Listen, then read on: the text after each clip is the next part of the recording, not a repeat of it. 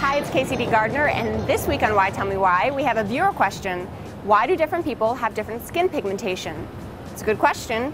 Here's the answer. The answer to this question is actually pretty multifaceted and multi-layered, not unlike human skin. Why, from the grand scheme of things, is pigment something that you want to have in skin, and why is it important? What is most important in the view of natural selection is reproductive success. Back in our evolutionary history, let's say about 6 to 8 million years ago, our lineage was splitting from that of the chimpanzee, or what has become the chimpanzee today.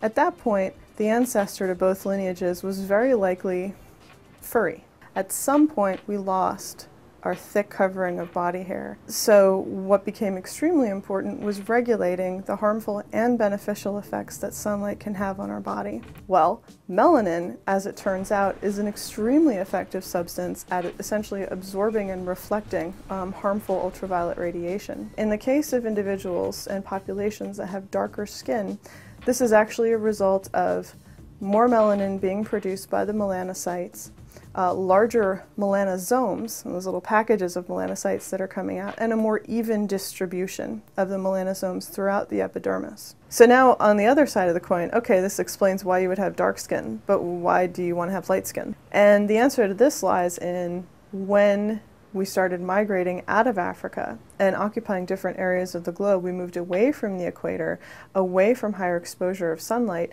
and as a consequence, there were different pressures that were being acted upon human populations. At some point, after moving out of Africa, there was a mutation, and this mutation was advantageous. It provided an advantage to that population, maybe in acquiring more vitamin D, maybe it was linked to something else.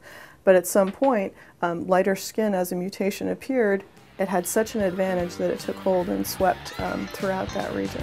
Thanks for watching Why Tell Me Why. Any other science-related questions, please email me at whytellmewhy@discovery.com.